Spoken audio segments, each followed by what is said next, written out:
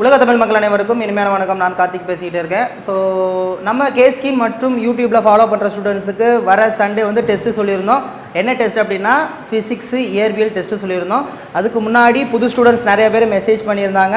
Group 2 பற்றி ஒரு analysing system இருந்தால் ரொம்ப நல்லாயிருக்கும். ஸோ அனலைஸ் பண்ணி ஒரு வீடியோ போட்டுட்டு நம்ம அந்த டெஸ்ட்டு ஃபாலோ பண்ணால் நல்லாயிருக்கும் சார். அதனால் யூடியூப்பில் ஒட்டுமொத்தமாக எல்லா ஸ்டூடெண்ட்ஸுக்குமே இந்த குரூப் 2னா என்ன, குரூப் 2A ஆரம்பிக்கிறதுக்கு முன்னாடி இதோட இன்ட்ரோடக்ஷன் மாதிரி ஒரு வீடியோ கொடுங்க சார் அப்படிங்கிற மாதிரி சொல்லியிருந்தீங்க. ஸோ அதுக்கான வீடியோ தான் இந்த வீடியோ. ஸோ ஃபஸ்ட்டு வந்து இப்போ நீங்கள் புதுசாக படிக்கிறவங்களா இருந்தீங்கன்னா இந்த வீடியோ கண்டிப்பாக உபயோகமாக இருக்கும். ஸோ குரூப் 2க்கும் குரூப் 4க்கும் என்ன வித்தியாசம்னு நான் பல தடவை சொல்லியிருக்கேன். குரூப் 4 அப்படிங்கிறது 10th குவாலிஃபிகேஷனுக்காக இருக்கக்கூடிய தமிழ்நாட்டில் இருக்கக்கூடிய நிர்வாகம் சார்ந்த பணிகளில் நீங்கள் வேலை பார்க்குறவங்களுக்கு குரூப் 4, அதாவது விஓஓ மற்றும் ஜூனியர் அசிஸ்டன்ட். ஸோ அந்த போஸ்டிங்காக தமிழ்நாடு பப்ளிக் சர்வீஸ் கமிஷன் மூலமாக நடத்தக்கூடிய எக்ஸாம் தான் குரூப் 4 எக்ஸாமினேஷன். ஸோ இது ஜூனியர் அசிஸ்டன்ட்ஸ், விஓஓ, டைப்பிஸ்ட் இவங்களுக்கு உண்டானது. இது வந்து குவாலிஃபிகேஷன் 10th ஸ்டாண்டர்ட். ஸோ அதுக்கு வந்து அதிகாரப்பூர்வமாக அறிவிப்புகள் இன்னும் வெளியாகவில்லை. ஸோ அதனால் நம்ம அந்த குரூப் 4 10th குவாலிஃபிகேஷனை தனியாக எடுத்து வச்சுருவோம். இப்போ வர மே மாதத்துலேருந்து என்ன கால்ஃபார் ஆக போகுதுன்னா குரூப் 2 கால்ஃபார் ஆக போகுது அப்படிங்கிற மாதிரி அதிகாரப்பூர்வமாக சொல்லியிருக்காங்க. மே மாதத்தில் இருந்து குரூப் 2 நோட்டிஃபிகேஷன் அதிகாரப்பூர்வமாக வெளியாக போகுது அப்படிங்கிற மாதிரி சொல்லியிருக்காங்க. சரி, ஓகே. ஸோ இதுக்கு என்னென்ன பாசிபிலிட்டி, என்னென்ன சொல்லியிருக்காங்க அப்படின்னு ஃபஸ்ட்டு பார்ப்போம். ஸோ குரூப் 2 மற்றும் குரூப் 2A பொறுத்த வரைக்கும் கண்டிப்பாக உங்களுக்கு 2 எக்ஸாம் கன்ஃபார்ம் பண்ணிட்டாங்க. ஒன்று ப்ரிலிமினரியில் கிளியர் பண்ணணும், அதுக்கப்புறம் நீங்கள் மெயின்ஸு கிளியர் பண்ணணும். சரிங்களா? சரி, ஓகே. இப்போ இந்த ப்ரிலிமினரி எக்ஸாமினேஷனுக்கு எத்தனை கொஸ்டின் சார், சிலபஸ் கொடுத்துட்டாங்களா அப்படின்னா கண்டிப்பாக சிலபஸ் கொடுத்துட்டாங்க. இந்த புதுசாக படிக்கிறவங்க சிலபஸ் இல்லாமல் புக்கை தயவு செஞ்சு தொடாதீங்க. நான் புக்கை முடித்தா போதுமா, பாஸ் ஆகிட முடியுமா அப்படின்னு கேட்டிங்கன்னா கண்டிப்பாக முடியாது. குரூப் 2வை பொறுத்த வரைக்கும் நீங்கள் கண்டிப்பாக புரியாமல் படித்தால் குரூப் 2 கண்டிப்பாக முடியவே முடியாது. குரூப் 4 தகவலும் கிட்டத்தட்ட புரிந்து படித்தால் மட்டுமே குரூப் 4ல் பாஸ் ஆக முடியுங்கிற ஒரு நிலைமையை கொண்டு வருவோம் அப்படிங்கிற மாதிரி இன்ஃபர்மேஷன் கொடுத்துருக்குறாங்க. அது எல்லாருக்குமே தெரியும். இப்போ நம்ம குரூப் 2வை பொறுத்த வரைக்கும் மொத்தம் 2 எக்ஸாம் எழுதணுங்க. ஒன்று வந்து ப்ரிலிமினரி எக்ஸாமினேஷன். ப்ரிலிமினரி எக்ஸாமினேஷனை பொறுத்த வரைக்கும் எத்தனை கொஸ்டின் முன்னாடி எப்படி இருந்துச்சு, இப்போ எப்படி இருக்குது அப்படின்னா குரூப் 2 குரூப் 2A ரெண்டுக்குமே 2 எக்ஸாம் இருக்குதுன்னு அதிகாரப்பூர்வமாக சொல்லிட்டாங்க. மெயின்ஸ் நீங்கள் எழுதணும் அப்படின்னா கண்டிப்பாக ப்ரிலிமினரியில் கிளியர் பண்ணணும். ஆனால் ப்ரிலிமினரியில் நீங்கள் கிளியர் பண்ணாலும் அந்த மார்க்கு மெயின்ஸுக்கு எடுத்துக்க மாட்டாங்க அப்படின்னு அதிகாரப்பூர்வமாக சொல்லிட்டாங்க.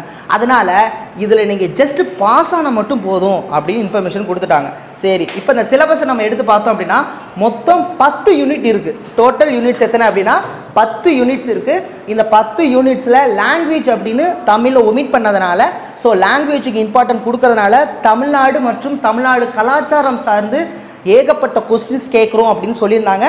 மொத்தம் 200 கொஸ்டினில் மேக்ஸிமம் இந்த 8வது யூனிட் 9வது யூனிட்லேருந்து தான் நாங்கள் மேக்ஸிமம் கொஸ்டின்ஸ் கேட்போம் அப்படின்னு அவங்க அதிகாரப்பூர்வமாக சொல்லிட்டாங்க. அதனால் நம்ம கடைசியில் நம்ம எந்த யூனிட்டுக்கு இம்பார்ட்டன்ட் கொடுக்கணும் அப்படின்னா 8 மற்றும் 9. ஏன் அதை நான் இப்போ ஆரம்பிக்காமல் கடைசியில் ஆரம்பிக்கலான்னு இருக்கேன்னா அதுதான் ரொம்ப நிறையா கொஸ்டின்ஸ் கேட்குறாங்க. ரொம்ப ஈஸின்னு கூட. தமிழ்நாடு வழியில் படித்த மாணவர்களுக்கு கண்டிப்பாக தமிழ்நாடை பற்றி படிக்கிறதுல ஒன்றும் பிரச்சனை இல்லை. ஸோ அரசியலமைப்பு சார்ந்ததுலேருந்து வரலாறுலேருந்து ஆரம்பித்து நீதி கட்சியிலேருந்து ஆரம்பித்து இது வரைக்கும் அரசியல் சட்ட திருத்தத்திலேருந்து தமிழ்நாட்டோட 69% இடஒதுக்கீடு கேட்கலாம். ஸோ தமிழ்நாட்டில் நடத்தக்கூடிய ஒட்டுமொத்த நிலப்பரப்புலேருந்து ஆரம்பித்து ஆட்சி பகுதி வரைக்கும் எல்லாமே நம்ம தெரிஞ்சு வச்சுக்கணும். ஸோ இந்த 8வது யூனிட் 9வது யூனிட் அப்படிங்கிறத நம்ம லாஸ்ட்டில் பார்க்கலாம். மித்த 9 யூனிட்லேருந்து எத்தனை கொஸ்டின்ஸ் கேட்பாங்க அப்படிங்கிற மாதிரி நம்ம அனலைஸ் பண்ணி பார்த்தோம் அப்படின்னா இந்த மொத்தம் 10 யூனிட்லேயுமே இந்த யூனிட்லேருந்து இத்தனை மார்க் தான் கேட்போம்னு அவங்க அதிகாரப்பூர்வமாக சொல்லலை. சரிங்களா? இதில் ஒரே ஒரு யூனிட்லேருந்து நாங்கள் இத்தனை கொஸ்டின்ஸ் கொடுப்போம் அப்படின்னு சொன்ன ஒரே யூனிட் 10வது யூனிட். 10வது யூனிட் என்ன அப்படின்னு பார்த்தீங்கன்னா ஆப்டிடியூட். ஸோ ஆப்டிடியூட்டுக்கு நாங்கள் அந்த 200 கொஸ்டினில் 25 கொஸ்டின் கண்டிப்பாக மேக்ஸ் தான் கேட்க போகிறோன்னு அவங்க எழுதி கொடுத்துட்டாங்க. ஸோ இந்த மேக்ஸ் படிக்கலைன்னா படிக்காதவங்க குரூப் 2ல் கிளியர் பண்ணவே முடியாது. அதில் மாற்றுக்கிறதே கிடையாது. ஸோ இதில் வந்து ஜஸ்ட்டு பாஸ் ஆனால் போதும். ஆனால் ஆப்டிடியூட் தெரியாமல் கண்டிப்பாக பாஸ் ஆக முடியாது. ஏன் அப்படின்னு பார்த்தீங்கன்னா 200 கொஸ்டினில் 25 கொஸ்டின் அப்படிங்கிறது பார்த்துக்கங்க. அப்போ எவ்வளோ ப்ராபபிலிட்டின்னு பாருங்கள். இந்த மேக்ஸு ரொம்ப முக்கியம். ஸோ இந்த 10வது யூனிட்லேருந்து நாங்கள் மேக்ஸில் இத்தனை கொஸ்டின்ஸ் கேட்போம் அப்படின்னு சிலபஸில் இந்தந்த யூனிட் படித்தா போகிறோம், இந்தந்த டாபிக் படித்தா போதும்னு அவங்க யூனிட்டு கொடுத்துட்டாங்க. மிச்சம் இருக்கிற 175 கொஸ்டினை பொறுத்த வரைக்கும் மிச்ச எல்லா யூனிட்ஸும் வரும். இப்போ நம்ம மொத்தம் 3 hours கொடுத்துருக்காங்க. கண்டிப்பாக உங்களுக்கு இதில் ஃபஸ்ட்டு யூனிட்டை நம்ம இப்போ ஆரம்பிக்க போகிறோம். அதாவது மொத்தம் 10 யூனிட்டில் மொதல் யூனிட்டை அடி எடுத்து வைக்க போகிறோம். மொதல் யூனிட் என்ன சார் அப்படின்னா ஜென்ரல் சயின்ஸ், பொது அறிவியல். பொது அறிவியல்னா அவங்க 3ஆக நம்ம பிரிச்சுக்க போகிறோம். இப்போ தான் நம்ம அடி எடுத்து வைக்க போகிறோம். இந்த 175 கொஸ்டினில் இந்த ஃபஸ்ட்டு யூனிட்டில் நம்ம எக்ஸ்பெக்டேஷன் பொறுத்த வரைக்கும் 15 கொஸ்டின்லேருந்து 20 கொஸ்டின்ஸ் கேட்க வாய்ப்புகள் உள்ளது அப்படின்னு நம்ம கருதலாம். So 25 question maths. So 15லேருந்து 20 first யூனிட்டை மட்டும் படித்து நம்ம நல்ல ஒரு அனலைஸ் பண்ணி வச்சுருந்தா போதும் அப்படிங்கிறத நம்ம தெரியுது. அதனால் 15 கண்டிப்பாக 15லேருந்து 20க்குள்ளே அதில் மாற்றுக்கிறது கிடையாது. 20க்கு மேலே போகுதோ இல்லையோ, ஆனால் 15க்கு மேலே கண்டிப்பாக 15 வந்துடும், அதுலேயும் மாற்றுக்கிறது கிடையாது. அதனால் இந்த ஃபஸ்ட்டு யூனிட்டை பொறுத்த வரைக்கும் சயின்ஸு சார். ஸோ இதை நம்ம 3ஆக பிரிக்கணும் அப்படின்னா ஃபிசிக்ஸ், கெமிஸ்ட்ரி, பயாலஜி, சரிங்களா? ஸோ இதில் பாட்னி, ஜுவாலஜி ரெண்டும் கலந்து தான். ஸோ இதில் நம்மளுக்கு என்ன சிக்கல் அப்படின்னு பார்த்தீங்கன்னா, இந்த டாபிக் மட்டும் கிடையாது, எல்லா டாப்பிக்குமே. முக்கியமாக இந்த டாப்பிக்கை நம்ம ஒமிட் பண்ணுறதுக்கு நிறைய வாய்ப்புகள் இருக்குது. காரணம் என்னென்னா, மாணவர்களுக்கு சயின்ஸ்னாலே அலர்ஜி, ஃபிசிக்ஸ்னா அலர்ஜி, கெமிஸ்ட்ரினா அலர்ஜி, பயாலஜினா சொல்லவே தேவையில்லை, புரியாத மொழியில் இருக்கும். ஸோ கண்டிப்பாக அது யாருமே தொடமாட்டாங்க. ஸோ நான் பாஸ் ஆகிறதுக்கு இந்த ஃபஸ்ட்டு யூனிட்டை ஒமிட் பண்ணால் பாஸ் ஆகிடலாமா சார் அப்படின்னு ஃபஸ்ட்டு கொஸ்டின்ஸ் கேட்குறாங்க ஸ்டூடெண்ட்ஸு. ஏன்னா இந்த 10 யூனிட்டில் ஃபஸ்ட்டு யூனிட்டை நம்ம ஒமிட் பண்ணால் கண்டிப்பாக நம்மளால் 15லேருந்து 20 கொஸ்டினை மிஸ் பண்ணுவோம். அதெல்லாம் கரெக்டு தான் சார், நாங்கள் அப்பப்படி நாங்கள் ஏபிசிடி அந்த மாதிரி போட்டாலே 1-2 பாஸ் ஆயிட முடியும் தானே. கண்டிப்பாக ஆயிட முடியும். நான் என்ன சொல்ல வரேன் அப்படின்னு பார்த்தீங்கன்னா, இதில் கரண்ட் அஃபேர் அப்படின்னு ஒன்று தனியாக எடுத்து வச்சுருக்கிறாங்க. நடப்பு நிகழ்வுகள். இந்த உலகத்தில் எந்த ஒரு மனிதனாலும் கரண்ட் அஃபேருக்கு 25 கொஸ்டினுக்கு 20 கொஸ்டினுக்கு அப்படியே 20 கொஸ்டின் அடிக்க முடியாது. நடப்பு நிகழ்வுகள் என்பது முக்கியமாக, நடப்பு நிகழ்வுகள் அப்படிங்கிறது இந்த டாப்பிக்கில் இருந்து தான் இப்படி கேட்பாங்கன்னு சொல்ல முடியாது. டெய்லியும் நிறையா விஷயம் நடந்துக்கிட்டு இருக்குது. ஸோ அதனால் கரண்ட் அஃபேர் அப்படிங்கிறது பாசிபிலிட்டி தான் எப்போதுமே. ஸோ அதனால தான் சொல்கிறேன், நீங்கள் ஜஸ்ட் இதை நாலேஜாக படிச்சுக்கோங்க, அங்கே போய் அட்டன் பண்ணுங்கள். கண்டிப்பாக இதிலேருந்து கண்டிப்பாக உங்களுக்கு அனலைஸ் வரும். இதை எல்லாத்தையுமே மொட்டை மனப்பாடம் உங்களை பண்ண சொல்லலை.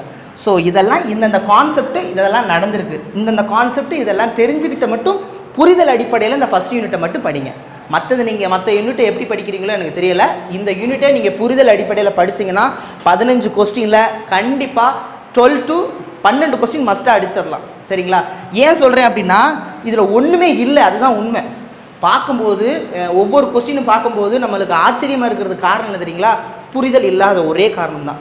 ஸோ இதில் ஃபிசிக்ஸு, கெமிஸ்ட்ரி, பயாலஜி இதை இப்போ நம்ம அடியெடுத்து கேஸ் ஸ்கீமில் வைக்க போகிறோம், ஸ்டூடெண்ட்ஸுக்கு வைக்க போகிறோம். அதில் நம்ம இப்போ நான் எடுத்திருக்க டாபிக் என்ன அப்படின்னு பார்த்தீங்கன்னா, சாக் பீஸ் எடுத்துக்கிறேன். இதில் நம்ம ஃபஸ்ட்டு என்ன பார்த்துருக்கோம் அப்படின்னா, ஃபஸ்ட்டு இதோட பேசிக்ஸ் லெவல் ஃபுல்லாக சொல்லிடுறேன். இந்த 15 கொஸ்டினில் இயற்பியல், வேதியியல், உயிரியல். இப்போ இதை நீங்கள் செலக்ட் பண்ணால் நம்மளால் 15 கொஸ்டின் கண்டிப்பாக அட்டன் பண்ணிட முடியும். 15 நம்மளால் அட்டன் பண்ணிட முடியும். கரெக்டாக ஆன்சர் பண்ணுறதுங்கிறது வேறு, அட்டன் பண்ணுறதுங்கிறது வேறு. ஸோ பொதுவாக நீங்கள் ஒரு விஷயத்தை நல்லா புரிஞ்சுக்கோங்க. ஒரு கொஸ்டினை புரிஞ்சு அந்த கொஸ்டினுக்கான ஆன்சர் இதுதானுங்கிற தகுதியை வளர்த்துக்கிட்டிங்கனாலே ஆட்டோமேட்டிக்காக நீங்கள் பாஸ் ஆகிடுவீங்க. ஆனால் நம்ம அதை தொட மாட்டோம், அதுதான் இங்கே பிரச்சனை, சரிங்களா? சரி, இப்போ இந்த ஃபிசிக்ஸ், கெமிஸ்ட்ரி, பயாலஜி எந்தெந்த புத்தகத்துலேருந்து எங்கேருந்து படிக்கணும் அடுத்த கொஸ்டின் நம்ம கேட்போம், சரிங்களா? ஸோ 6th படிக்கிறதா, 7th படிக்கிறா, 8th படிக்கிறதா, 9th படிக்கிறதா? என்னையை பொறுத்த மட்டும் இயற்பியலை பொறுத்த வரைக்கும் நீங்கள் 9th 10th பார்த்தால் போதுமானது. கெமிஸ்ட்ரியை பொறுத்த வரைக்கும் ஒரு சில டாபிக் நீங்கள் 11th தொட்டால் மட்டும்தான் 9th 10th புரியும், சரிங்களா? பயாலஜியை பொறுத்த வரைக்கும் நீங்கள் 11th 12th ஒரு சில கான்செப்ட் எடுத்தாகணும். இப்போ நம்ம என்ன பண்ண போகிறோம் அப்படின்னா, ஃபஸ்ட்டு நீங்கள் இயக்கம் மற்றும் விசை இதை டிக் பண்ணிவிட்டு நம்ம அப்ளிகேஷனில் சிலபஸில் விசை மற்றும் இயக்கத்தில் 6ஆம் வகுப்பு முதல் 10ஆம் வகுப்பு வரைக்கும் என்னென்ன கண்டென்ட் இருக்கோ அதை நம்ம கொடுத்துட்டோம், பிடிஎஃபாகவே கொடுத்துட்டோம். ஸோ இதுக்கான வீடியோ நம்மளுக்கு அடுத்த ஸ்டெப்பு. இனிமேல் நம்ம அடி எடுத்து வைக்கும்போது ஒவ்வொரு டாபிக் வீடியோ போடும்போதும் விசை இயக்கம் போட்டோம்னா இதில் தான் கம்ப்ளீட் ஆகிடுச்சுன்னு அர்த்தம். இது முடித்த உடனே டெஸ்ட்டு வைப்போம். டெஸ்ட் எப்படி வைக்கிறத நான் கடைசியில் சொல்கிறேன், சரிங்களா? சரி, ஓகே. ஸோ இந்த ஃபிசிக்ஸ், கெமிஸ்ட்ரி, பயாலஜியை பொறுத்த வரைக்கும் இந்த முக்கியமான டாபிக் அப்படிங்கிறது சிலபஸ்லையே நான் ரொம்ப முக்கியமாக கருதக்கூடிய விஷயத்தை மட்டும்தான் எழுதி வச்சுருக்கிறேன். இதில் நிறையா டாப்பிக்கை நீங்கள் சிலபஸில் பார்த்தீங்கன்னா சில விஷயம்லாம் அதில் எழுதாமல் இருக்கேன். காரணம் என்ன அப்படின்னா, இதை நீங்கள் புரிஞ்சுக்கிட்டீங்கனாலே கண்டிப்பாக கொஸ்டின் அட்டன் பண்ணிடலாம். 95% இந்த டாப்பிக்கில் இருந்தால் கொஸ்டின்ஸ் கேட்டிருக்காங்க, அதில் மாற்றுக்கிறது கிடையாது. குரூப் 2ல் கிளியர் பண்ணணும்னா இதெல்லாம் தெரிஞ்சால் மட்டும்தான் போக முடியும். எனக்கு இந்த சயின்ஸே வேண்டாம், இந்த 15 to 20 மார்க்கு எனக்கு வேண்டாம், மிச்சம் இருக்கிற இந்த மேக்ஸு, தமிழ்நாடு கலாச்சாரம் படித்து, ஹிஸ்ட்ரி படித்து மிச்சம் இருக்கிற 180 கொஸ்டின் என்னால் 185 கொஸ்டின் 180 கொஸ்டின் அடிக்க முடியும்னு ஒருத்தர் சொன்னார்னா கண்டிப்பாக அவர் முட்டாள் தான் சொல்லணும். நான் இப்பயும் சொல்கிறேன், கரண்ட் அஃபேர் முழுமையான மார்க்கு யாருமே எடுக்க முடியாது, அதை ஆப்ஷனில் வச்சுக்கோங்க. கரண்ட் அஃபேர் நீங்கள் எவ்வளோ தான் படித்தாலும் தினமும் படித்தாலும் உங்களால் கண்டிப்பாக கரண்ட் அஃபேரில் 100% மார்க் எடுக்க முடியாது. அதனால் எல்லா சிலபஸும் எல்லாரும் கம்ப்ளீட் பண்ண முடியாது, ஆனால் தெரிஞ்சு வச்சுக்கிட்டு போகிறது ரொம்ப முக்கியமானது. ஸோ அதனால தான் இது எனக்கு முக்கியமாக படுது. ஏன்னா ஒரு கொஸ்டினால் மிஸ் பண்ணிவிட்டு சார் நான் ஒரு கொஸ்டின் போட்டிருந்தேன்னா நான் அந்த கவுன்சிலிங் அட்டன் பண்ணியிருப்பேன் சார். நிறைய பேர் கால் பண்ணி பேசுவாங்க. சில பேர் ஒரு கொஸ்டின் நீங்கள் நம்ம நினைக்கிறோம் ஒரு கொஸ்டின் தானே, 15 கொஸ்டின் தானே, 15 கொஸ்டின் எத்தனை மார்க்கு? ஒரு கொஸ்டின் 1.5 மார்க்னா 15 கொஸ்டின் எத்தனை மார்க்குன்னு எனக்கு பண்ணுங்க. நான் மினிமம் தான் சொல்லிக்கிட்டு இருக்கேன். இப்போ நான் ஏன் சொல்கிறேன் அப்படின்னா ஒவ்வொரு மார்க்குக்கும் உங்களுக்கு முக்கியங்கிறது எந்த இடத்துல அடிபடும் அப்படின்னா ஒரு குவாலிஃபிகேஷன் மேக்ஸ் எல்லாரும் போட்டுடலாமா, போட்டுடலாம். ஹிஸ்ட்ரி எல்லாரும் படிச்சிடலாமா, படிச்சிடலாம். அப்படி தானே? ஹிஸ்ட்ரி எல்லாரும் படிச்சிருவாங்க சார், மேக்ஸ் எல்லாரும் போட்டுருவாங்க சார். எது எது படிக்க முடியுமோ எல்லாம் தமிழ்நாடு கலாச்சாரமா ஹிஸ்ட்ரி ரவுண்டி இருந்தானா படிச்சிருவாங்க சார். அப்போ எந்த இடத்துல நம்ம லாக் ஆகும் அப்படின்னா யாருமே அட்டன் பண்ணாத கொஸ்டினை நீங்கள் அட்டன் பண்ணால் மட்டும்தான் நீங்கள் அவங்கள விட முன்னோக்கி போவீங்க. முன்னாடி என்ன பிரச்சனை இருந்துச்சு, முன்னாடி ஈஸியாக பாஸ் ஆகிடலாம். டிஎன்பிசியை ஏன் பாஸ் ஆகிடலாம்னா லாங்குவேஜ்னு ஒன்று இருந்துச்சு. குரூப் 4 பொறுத்த வரைக்கும் language Tamil 6th to 10th மனப்பாடம் பண்ணு, மொட்டை மனப்பாடம் பண்ணு. 100 கொஸ்டினுக்கு அவன் 80 கொஸ்டின் அடிச்சிருவான். அதுக்கப்புறம் அவனுக்கு அந்த குவாலிஃபிகேஷன் லெவல் வந்துடுவான். ஆனால் இப்போ அந்த லாங்குவேஜ் இல்லாததுனால நம்ம இந்த ஜென்ரல் சயின்ஸை படிக்கக்கூடிய சூழ்நிலை தள்ளப்பட்டிருக்கோம். இதுதான் நிதர்சனமான உண்மை. ஸோ அப்போ நம்ம என்ன பண்ணணும்னா இந்த கான்செப்ட் வைஸ் புரிஞ்சுக்க பார்க்கணும். அதை புரிய வைக்கிறதுக்கான வீடியோ போடுறது என் பொறுப்பு, ஆனால் படிக்கிறது உங்கள் பொறுப்பு. நீங்கள் படித்தா மட்டும்தான் அதில் கிளியர் பண்ண முடியும். அதில் நான் ஷேராக சொல்லிடுறேன். அதனால் இந்த 15 மார்க் தானேங்கிற மாதிரி ஒமிட் பண்ணணுங்கிற நினப்பை விட்டுருங்க. அட்லீஸ்ட் இதில் ஏதாவது ஒரு சில டாபிக் வேணான்னா விட்டுறலாம். ஒட்டு மொத்தமாக இந்த யூனிட்டை நீங்கள் ஒமிட் பண்ணுறது கண்டிப்பாக உங்களால் பாஸ் பண்ண முடியாது. நான் எழுதி கொடுத்துருவேன். ஏன் சொல்கிறேன்னா ஒரு மார்க்குக்கு முன்னாடி 1000 பேர் 2000 பேர் போவாங்க. ஏன்னா இது எப்போ வரும் அப்படின்னா கடைசியில் வர்றப்ப சார் நான் அந்த 2 கொஸ்டின் அடிச்சிருந்தா எனக்கு விருப்பப்பட்ட ஏரியாவில் கிடச்சிரும் அப்படின்னு சில பேர் சொல்லுவாங்க. பாஸெல்லாம் ஆயிடுவாங்க. உலகத்திலே மிக ரொம்ப மனவேதனை எது தெரியுங்களா? ஃபெயில் ஆகிட்டா கூட விட்டுருவாங்க. அவன் ஃபெயில் ஆகிட்டான் அடுத்ததில் பார்த்தேன். சில பேர் பாஸ் பண்ணியிருப்பான். பாஸ் பண்ணிவிட்டு அவன் திருச்சி ஏரியாவில் இருப்பான். ஆனால் அவனுக்கு போஸ்டிங் எங்கே கிடைக்கும் தெரியுமா? கன்னியாகுமரியில் கிடைக்கும். போஸ்டிங் சென்னையில் கிடைக்கும். ஸோ தமிழ்நாட்டில் வேலை படித்தா நல்லா படி, இல்லை படிக்காது. அதுதான் என்னோட கருத்து. பிடிச்சி ஒரு இடத்துல நீ வேலைக்கு போகிற அப்படிங்கிறது பெருமைனா உன் இடத்துல வேலைக்கு போகிறது மிகப்பெரிய பெருமை. அதுக்கு பண்ணணும்னா நீங்கள் தெளிவான முறையில் படிக்கணும். ஓகே, சரி. இப்போ நான் இந்த சப்ஜெக்டில் முக்கியமான இம்பார்ட்டன்ட் இதை மட்டும் சொல்லிடுறேன், ஒரு இன்ட்ரோடக்ஷன் மட்டும் சொல்லிடுறேன். ஃபிசிக்ஸுங்க. ஃபிசிக்ஸை பொறுத்த வரைக்கும் இயற்பியலை பொறுத்த வரைக்கும் என்ன கண்டென்ட் அப்படின்னா இந்த உலகத்தில் இருக்கக்கூடிய எல்லா பொருளுமே அளக்கிறதுக்கு பயன்படுத்தக்கூடிய அலகுமுறை SI யூனிட்ஸ். ஸோ அந்த SI யூனிட்ஸ் எப்படி இருக்குது? 7 அடிப்படை அலகுகள் இருக்குது. இந்த ஒட்டு மொத்தமாக இதை நீங்கள் படிக்கணும் அப்படின்னா SI யூனிட்ஸ் தான் பேசிக்கு. 7 அடிப்படை அலகு என்ன? நீளம், உடனே காலம், ஒளிச்செறிவு, இந்த மாதிரி ஒரு 7 இருக்குது. அதை நம்ம படிச்சுட்டு நம்ம உள்ளே நுழையிடும். அதுக்கப்புறம் பருப்பொருட்கள் உலகத்தில் இருக்கக்கூடிய பருப்பொருட்கள்னால் ஒரு பொருள் எத்தனை வகையில் பிரிக்கலாம்? 3 வகைகளாக பிரிக்கலாம். திடப்பொருள், திரவம், வாயு. சரிங்களா? திடத்துக்கும் திரவத்துக்கும் வாயுத்துக்குள்ள வித்தியாசம் என்ன? திடப்பொருள் இறுக்கமாக பிணைக்கப்பட்டிருக்கும். சரிங்களா? திரவம் கொஞ்சம் லூஸ்லி கப்புள்டு, அது ரொம்ப லூஸ்லி கப்புள்டு, எல்லா இடத்துலையும் பாயும். ஸோ இது மின்சாரத்தை கடத்தாது. இதோட வடிவம் மூலக்கூறுகள் ரொம்ப பிணைக்கப்பட்டுள்ளதால் இது கடினமானதாக இருக்கும். இது திரவம் அப்படிங்கிறது கொள்கலனை பொறுத்து மாறும். ஏன்? டம்ளரில் வச்சா டம்ளர் சைஸில் இருக்கும், குடத்தில் வச்சா தண்ணி குடம் சைஸில் இருக்கும், அது காற்றிலே பரவும். ஸோ இந்த மாதிரி பருப்பொருட்களை பிரிச்சிருப்பாங்க. இந்த பருப்பொருட்கள் இங்கேயும் வரும், அதை நம்ம அப்புறம் பார்ப்போம். அடுத்து விதிகள், இயக்க விதிகள் பற்றி எந்தெந்த இயக்க விதிகள், நியூட்டன் இயக்க விதிகளை வரும். எல்லாத்துக்கும் விதிகள் அடிப்படையில் தான் செயல்படுது. எல்லாத்துக்கும் ஒரு விதி இருக்குது. இயக்கம் விசையா அதுக்கு ஒரு விதி இருக்குது, நியூட்டன் விதிகள். இயக்கத்தை பற்றினா இயக்க சமன்பாடுகள், இது எல்லாமே விதிகளுக்குள்ளே வந்துடும். இப்போ ஒளினா ரிஃப்ளெக்ஷன், அதாவது ஒளி செறிவு, எப்படி சொல்லுது, ஒளி விலகல், அதெல்லாமே ஒரு விதிகள். அந்த விதி இதுக்குள்ளே வந்துடும். மின்னியல், மின்னோட்டம், ஓம்ஸ்லா, இதெல்லாமே விதிகள். வெப்பம், விதிகள். இந்த எல்லா விதிகளும் சேர்த்து மொத்த விதிகள்ங்கிற கண்டென்ட்டை ஒரே தான் சுருக்கிட்டாங்க. சரிங்களா? ஸோ இயக்கம் விசைனா என்ன? அதை நான் பல தடவை கொஸ்டின்ஸ் எடுத்திருக்கேன். இயக்கம்னா என்ன? ஒரு பொருளுடைய தன்னுடைய நிலையில் ஏற்படக்கூடிய மாற்றமே இயக்கம். இயக்கம் 2 வகையாக முக்கியமாக பிரிக்கலாம். என்ன இருக்கும்? ஒன்று சீரான இயக்கம், சீரற்ற இயக்கம். அப்புறம் முடுக்கம்னா பார்ப்போம், திசைவேகம்னா பார்ப்போம். அது சம்மந்தப்பட்ட படிக்கிறது தான் இயக்கம் விசை. இப்போ இதைத்தான் நம்ம அடுத்த வீடியோ பார்க்க போகிறோம். கேஸ் ஸ்கீமில் ஆரம்பம் ஊனா சொல்லி போட போகிறோம். இது ஏன் ரொம்ப முக்கியம்னா இதில் கொஸ்டின்ஸ் நிறையா கேட்குறாங்க, அதனால் இதை ஃபஸ்ட்டு நம்ம ப்ரிஃபரன்ஸ் எடுத்துக்கிறோம். சரிங்களா? அடுத்து மின்னோட்டவியல். ஒரு எலக்ட்ரான்கள் வந்து ஒரு இடத்துலேருந்து இன்னொரு இடத்துக்கு மூவ் ஆகிறது தான் ஐ சார்ஜ்னு சொல்லுவாங்க, அதாவது மின்னூட்டம் சொல்லுவாங்க. ஓரளவு காலத்தில் எவ்வளவு மின்னூட்டம் பாயுதே அதான் மின்னோட்டம் சொல்லுவாங்க. அதை பற்றி படிக்கிறது தான் இது. அப்போ பாயம்னா மின்னழுத்த வேறுபாடு வேணும். மின்னழுத்த வேறுபாடு இருந்தால் ரெசிஸ்டன்ஸ் வரும், அதான் ஓம்ஸ் லான்னு படிப்பாங்க. ஸோ அது சம்மந்தப்பட்டு படிக்கிறது. ஒளி உங்களுக்கு சொல்லணும்னு அவசியம் கிடையாது. அது ரெண்டையும் பற்றி விதிகளை பற்றி படிக்கிறது. இது எல்லாமே பேசிக்கு, டெப்த்தே கிடையாது. ஏன் டெப்த்து கிடையாதுன்னா இப்படின்னா என்ன விதியில் ஃபாலோ பண்ணுது, இப்படி நடந்தால் என்ன நடக்கும், இவ்வளோ தாங்க சயின்ஸு. இதான் விதி, இதன் மூலமாக செயல்படுது, இப்படி நடந்தால் என்ன நடக்கும், ஏன் முடிஞ்சு போச்சு. ஏன் எதற்கு காரணம் பற்றி பேசுகிறது மட்டும்தான் சயின்ஸு. அதுக்கு மேலே உள்ள கொஸ்டின் கேட்க மாட்டாங்க. ஷுர்.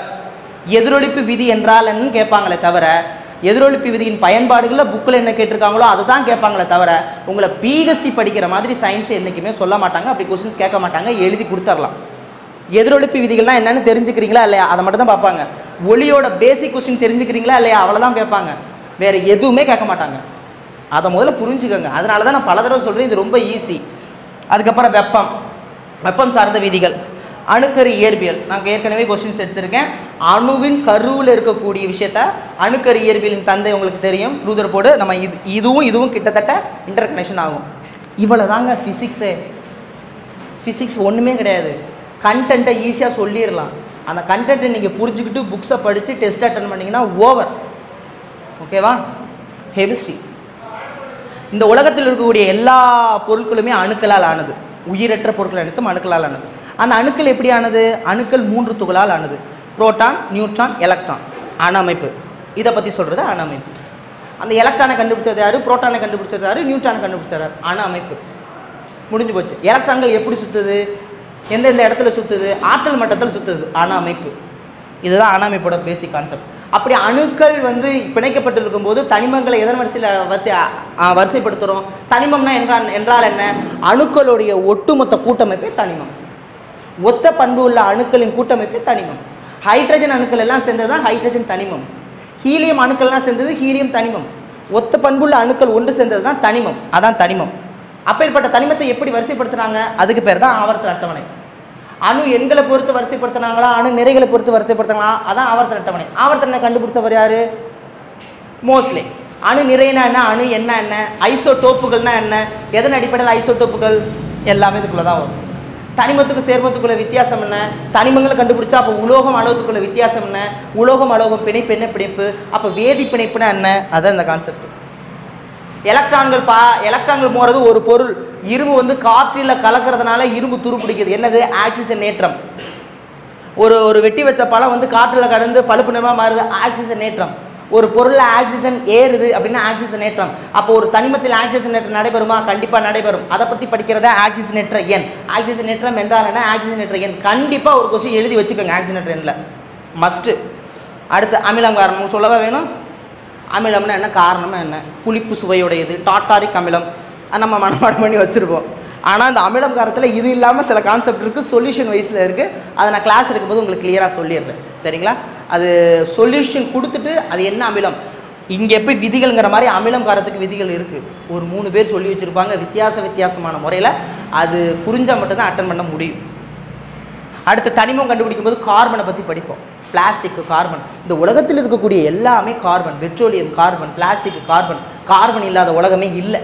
அந்த கார்பன் எந்தெந்த வடிவத்தில் இருக்குது, புறவேற்றுமை வடிவம் என்றால் என்ன, கார்பனுடைய அணு எண் அமைப்பு எப்படி இருக்கும், அதை பற்றி படிக்கிறது தான் கார்பன். அதிலிருந்து தான் பெட்ரோலியம் வருவாங்க, கடைசியில் பூச்சிக்கொல்லி. ஸோ கெமிக்கலி நம்ம எப்படி வந்து அதை உரம் சம்மந்தப்பட்ட விஷயத்தில் நம்ம பயன்படுத்துகிறோம், அதோடைய பேர் என்ன அப்படின்னு படிக்கிறது. இதில் தாதுக்கள் வந்துடும்.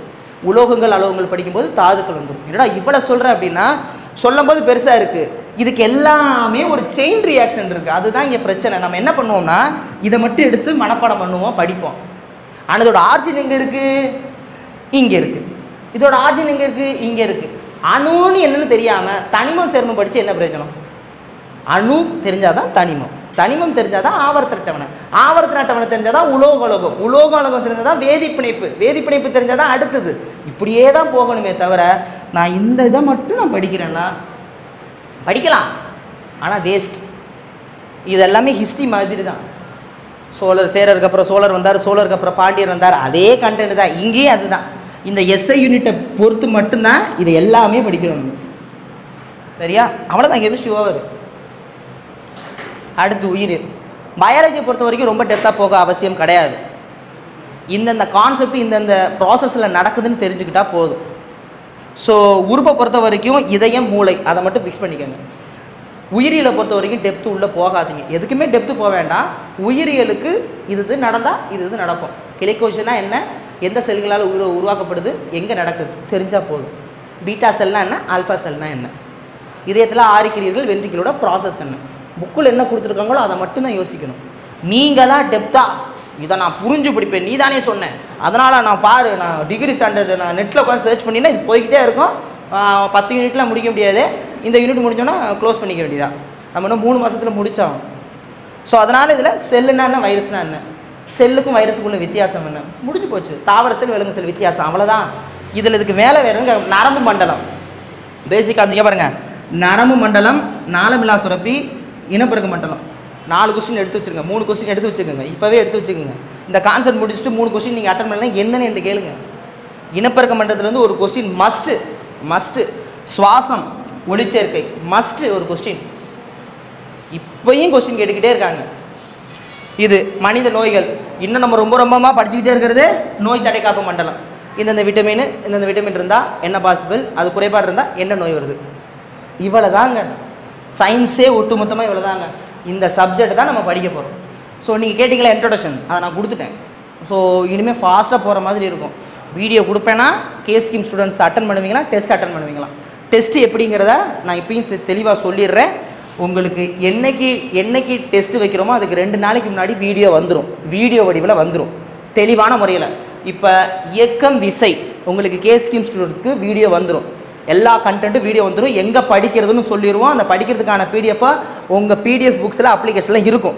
அதை ஒரு நாளில் படிச்சிடணும். படிச்சுட்டு என்றைக்கு டெஸ்ட்டு சொல்கிறோமோ அன்றைக்கி கரெக்டாக 10 மணிக்கு உங்களுக்கு மெயின்ஸ் கொஸ்டின் பேப்பர் வந்துடும். நான் பல தடவை சொல்லியிருக்கேன், மெயின்ஸ்னால் என்னென்னா ஒரு பேப்பரில் இந்த கொஸ்டின் கேட்பாங்க, அடுத்து ஒரு கேப் விட்டு ஒரு கொஸ்டின்ஸ் கேட்பாங்க, அடுத்து ஒரு கேப் விட்டு கொஸ்டின்ஸ் கேட்பாங்க, அடுத்து ஒரு கேப் விட்டு கொஸ்டின்ஸ் கேட்பாங்க. இதுதான் மெயின்ஸு. சயின்ஸ் மெயின்ஸுக்கு இருக்கா சார், இல்லையா சார் என்கிட்ட கேட்கலாம் கூடாது. இது உங்களுக்கு ரிட்டன் ப்ராக்டிஸ் வரும். எந்த சப்ஜெக்ட் கேட்டாலும் நீங்கள் எப்படி இருந்தாலும் உங்களோட ப்ராக்டிஸ். இந்த மெயின்ஸ் அட்டன் பண்ணிக்கிட்டு முடித்த உடனே நான் அப்ஜெக்டிவ் டைப்பு கொஸ்டின் வைப்பேன். 10 மணிக்கு இதை அப்லோட் பண்ணுறோம்னா 3 மணிக்கு 4 மணிக்கு அப்ஜெக்டிவ் டைப் வைப்பேன். அந்த அப்ஜெக்டிவ் டைப்பு 100% உங்களால் நல்லா அட்டன் பண்ண முடியும். காரணம் என்னவென்றால் நீங்கள் இதுக்கு ப்ரிப்பேர் பண்ணியிருக்கீங்க, அப்ஜெக்டிவ்க்கு ப்ரிப்பேர் பண்ணல. நம்மள்ட்ட இருக்கக்கூடிய மிகப்பெரிய கோளாறு என்னென்னா இவ்வளோ தான். என்ன கோளாறு பண்ணியிருக்கோம், நம்ம அப்ஜெக்டிவ் 4 ஆப்ஷன் இருந்தால் நான் சொல்லிடுறேங்கிற காரணம் இருக்கிறதுனால அந்த 4 ஆப்ஷனை பார்க்கும்போது மறந்துடுறோம்.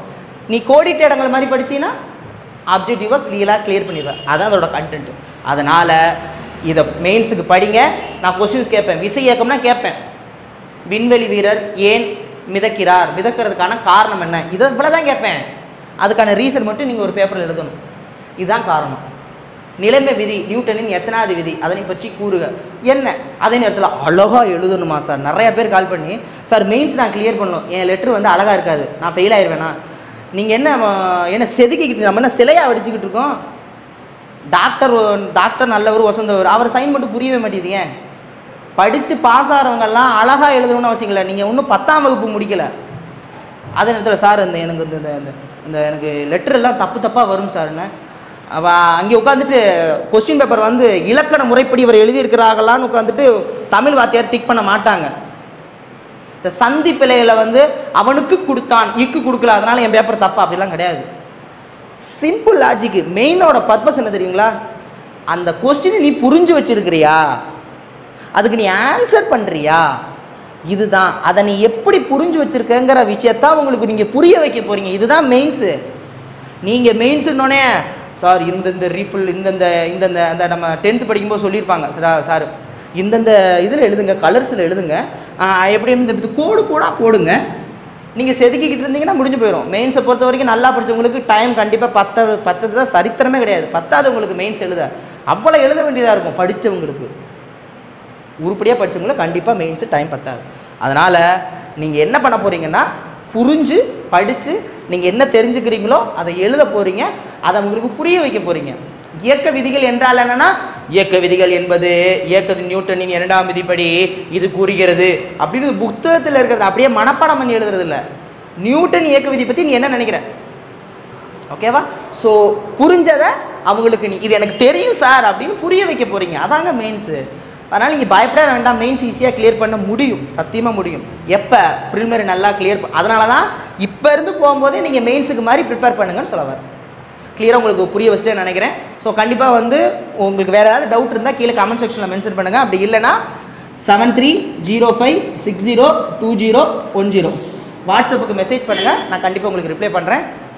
ஈஸிங்க, சரிங்களா? நான் ரெடி, நீங்கள் ரெடியா பார்த்துட்டு எனக்கு மெசேஜ் பண்ணுங்கள், சந்திக்கலாம். ஸோ எப்போதும் போல் நான் கேஸ்கின் ஸ்டூடெண்ட்ஸ்க்கு சொன்னாப்பில் விசை இயக்கம் இன்றைக்கி வீடியோ அப்லோட் ஆயிரும், பார்த்துட்டு டெஸ்ட் அட்டன் பண்ணுங்கள். மீண்டும் சந்திக்கலாம். உங்களிடம் விடைபெறுவது உங்கள் அன்பு சகோதரன் கார்த்திக். நன்றி, வணக்கம்.